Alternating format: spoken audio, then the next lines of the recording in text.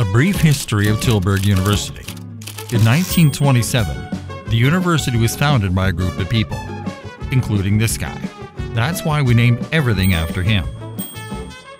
It started with 5 professors, 8 lecturers, and 28 students in this building.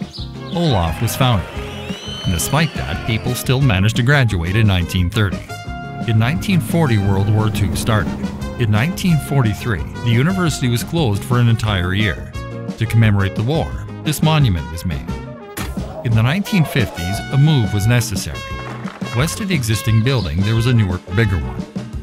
The Queen came over to officially open the place and shake some hands. Also, like true wise men, students traveled by camel.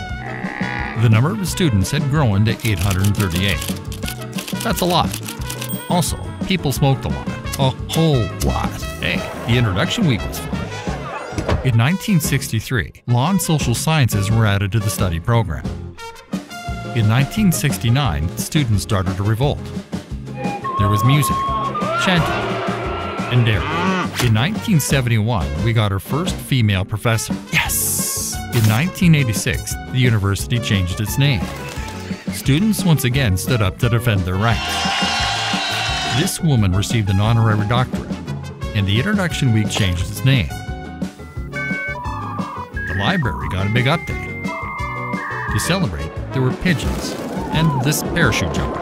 In 2001, the university changed its name again. A year later, there was another royal visit. Kofi Annan received an honorary doctorate. Yes, that Kofi Annan. In 2010, another name change. In 2012, the Tick Week again changed its name.